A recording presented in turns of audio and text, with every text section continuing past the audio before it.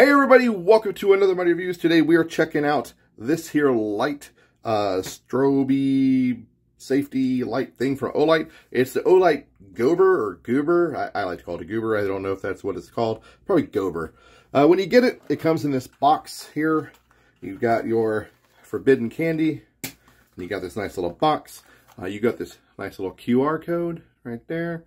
You know how we do. We're going to show you where that goes. You do have a 2-year warranty on this bad boy. That's kind of cool. And then they give you your little elevator pitch on the back, your little spiel, telling you about how it's got 3 LEDs, it's got a Li-ion battery that's rechargeable with 28 hours of maximum runtime, and a MOLLE clip for the backpack. They call it a MOLLE clip, so that tells me they're aiming this at us mil-sim and military folks, not just backpackers. Nice instruction booklet with 17 different languages. So they really want to get this in as many hands as possible. Good on you, Olight. I think that's pretty rad. In the box, it tells you you got the Gober USB-C backpack clip. Got a little specifications here. It tells you the modes, constant on, flashing, RGB transition, and SOS. Actual flashes and Morse code SOS. IPX4 weather resistancy, so you can set this guy in your kit and leave it. Not worry about it getting messed up by the rain. Constant on mode. You got about 11 hours of use out of a full charge. Flashing mode, 21.5 hours. RGB transition, about 28 hours. And SOS, about 25 hours. Pretty cool. Installation is a breeze. Tells you here how to do it. It does recommend you fully charge it about 1.5 hours when you first get it. I did do that. Not a problem. And then, you know, your basic boilerplate telling you if you hurt yourself using this light, they're not responsible. Blah, blah, blah. Let's get this out of here. Talk about the light. So you got this cable here. Not too small. It's a good size. When they say it's a good size, it means it's small. Though, we do have these caps. I left the caps on. I'm going to keep the caps on. It keeps me from getting dirt in my tips. Nobody likes dirt in your tips. The light itself is nice. It's a little thing here. So I showed you in the directions. It says, you know, boop, turn it one direction, bam, it's on. Well, it's not 100%. You can go either way and lock it in. So, blah, blah, blah. When you have it in, you take it here. It's a little bayonet lug. You put it in, boop, in my clip. So you've got your power button right here, right? You got your little line facing down. If you turn it, quarter turn, the line is now facing at roughly 7 o'clock position. Well, you can do another quarter turn this way. The line is facing at roughly the 5 o'clock position. It's still locked in. As long as it's facing not straight down, it's locked in. If it's facing straight down and you go to walk away, you're like, cool, I put my light in my clip. It's going to come out. And then you're not going to have a good time. Or if you have it straight up and down, let's say you're a guy that wants it this way, your line straight up and down in your semicircle, then it's of course, 1 o'clock, 11 o'clock. But either way, as long as it's turned, it's locked in. If it's up or down, depending on how you have the light, it's not locked in. So keep that in mind. Anyway, enough of that. So, light's locked in. It's good to go. It's not going anywhere. Your modes. Hold the button all the way down to turn it on. It's on green right now. So we got a green solid. Now, if I want to change colors, now this is where this light gets really cool, guys. Solid color, we got green. Quick, fast clip. Oh, now we got a blue light. Pretty rad, but I don't want blue. Quick click. Now I have a white light. That's not cool for me. Quick click. Now I've got an oscillating light between RGB. Blah, blah, blah. But I'm like, nope, fuck that noise. But now I got a red light. Now I'm tactical. But I don't want that either. Back to green. 2 clicks. Now I'm flashing. Same premise though. 1 fast click. I'm still flashing. I'm blue. I'm white. I'm red. Same thing. 3 clicks. I'm SOS. SOS is always red. I guess red means help me, danger, whatever.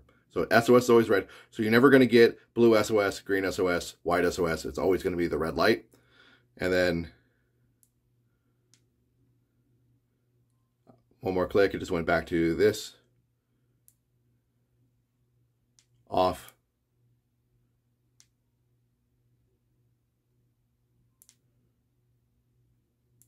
to I'm solid again. And then from solid, one single click, change my colors, and that's where you get the oscillating from the solid light, fast single clicks. And that's pretty much how the light works. Very simple to use, very neat. So where do these colors come into play, in my opinion, where I think they're really neat? Well, let's say you are going to use this for Airsoft. At an indoor game, you could use these for marking teams. You get a handful of these lights, and you can mark your teams, red team, green team, blue team, whatever. Or if you were doing an Airsoft game at night, you could use these to mark fire teams. You have, let's say you have 8 people on your team. You could have fire team A, 4 guys, red, fire team B, green. So all your red lights are your fire team A, all your green lights are fire team B. You can keep tabs of each other at night as they're moving. Put these on the backs of their kit, kind of low, so you're not really giving your position away. You're only seeing each other as you're moving forward. That's a good way of marking each other. Or if you're doing any sort of like mount stuff, it's a way to mark each other inside buildings. I think that's kind of a neat thing to do. You could do this for way of marking friend and foe as well. Everybody who's on your team quickly marks themselves with these lights. So if you don't see the light, that's a bad guy, that's a target. Just a thought. And that can apply to the real world too. That can apply to force-on-force training, a lot of different things. But the fact that you can transition from different colors is pretty neat, and it helps you kind of do marking that way. You can use this as a, I don't know, like a color of the day thing for friend or foe marking. Lots of different applications, lots of different things. Great for hikers. For my guys who like to go out and just do touching grass, these things are awesome because you can mark for the same reasoning. You can be like, okay, I know if I see that blue light, that's my buddy. If suddenly I see that blue light tumbling, well, my buddy's now falling down the hill. Maybe he needs help. You can mark your pets with these. Click on a collar for your dog. If you are a parent like I am, luckily my kids are large now and not little, but if you had little ones like I used to, we used to go play at parks and stuff when they were little near our home, and we always wanted to keep tabs on them. We used to put chem lights on them just so we could keep an eye on them at night, and when it got really dark, something like this would have been fantastic. We could have clipped this to the back of their shirt and been, boom. Okay, that's my oldest son. That's my youngest son. White lights, one of them. You know, red lights, the other one. Boom, I know who's who. So when I always see these lights running around, I know they're okay. If I don't see the light anymore, uh-oh. Or, again, if I see the light tumbling around, uh-oh, he fell down the hill. You know, stuff like that. So they have a lot of applications. Keep it in your kit, keep it in your car, fantastic. Now, I rambled on about that too much. Let's talk about how it fits on something. So let's bring out the FCP CV5. You all know it and love it, you've seen it before. And then the clip. So before I put it on, let's look at the clip real quick. So the clip's got this cool little notch thing going up at about a 45-degree angle. Right there. You see it like at the front of my finger. That is great. It's a little tooth. And that catches on your pallets webbing. So once this guy's in here, it's not going to back out on you. And I've seen a lot of MOLLE clips that don't have, they have maybe a small little nut lip on the plastic that runs the length, but it's never really long enough, and you can always kind of back itself out. That thing's not going anywhere. So Olight, you did a good job on that. Get the light in, boom, you're set. You can leave it on your kit, take it off, throw it in an admin pouch. I mean, let's just kind of show you. It's small, it's unobtrusive. I can put it in the admin up here. It takes up no space at all in my admin pouch when I need it. Before I decide to go rock up and shoot plastic balls at people, I can, with my kit off, I can take it out of the pouch if I know I'm going to be going into a room or doing what I need to do, blah, blah, blah. Take it out, put it on my kit. Bam, I can go. Or, you know, if I'm going out and I got buddies, I can take it off and be like, do me a solid, bro. Hand it to them, have them put it on the back. So that's kind of cool. It works out good. MOLLE clip's great. It'll fit on backpacks. I actually had this on my backpack when I went up to visit family recently. It was just kind of like chilling on a Alice point on the bag. It fit great. Something to point out. So I got a helmet here head. This is a Eventualized VIP strobe. So the head of this guy is roughly the same size as the VIP, the head of the VIP, as you can see right there. So it's not very big, it's pretty small.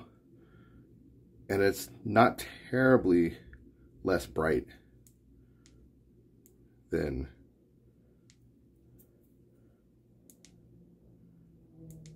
let's get that green back on.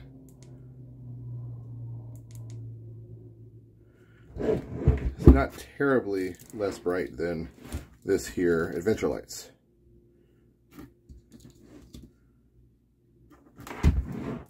Oh no, I lied to you. It's a lot less bright, but it's still pretty good. And man, that's brighter than I thought. I remember it. Jesus. But it's about the same size as the Adventure light. As you can see, it's about the same size, and it does what it needs to do. Okay. You could probably also get this onto a helmet if you really wanted to. Take it off. You can put some Velcro on here, clip it on, or find a way to set it up otherwise. I mean, but it's, yeah, more más o menos, more or less, same size. Pretty great little item. I think this thing is pretty rad. I'm digging it. I'm glad I got it. Like I said at the beginning of the video, I got this from them during their little St. Patrick's Day deal they did, where they were just doing like you pay for shipping and you get the light. So I was like, hey, fuck it, why not? Let's check it out.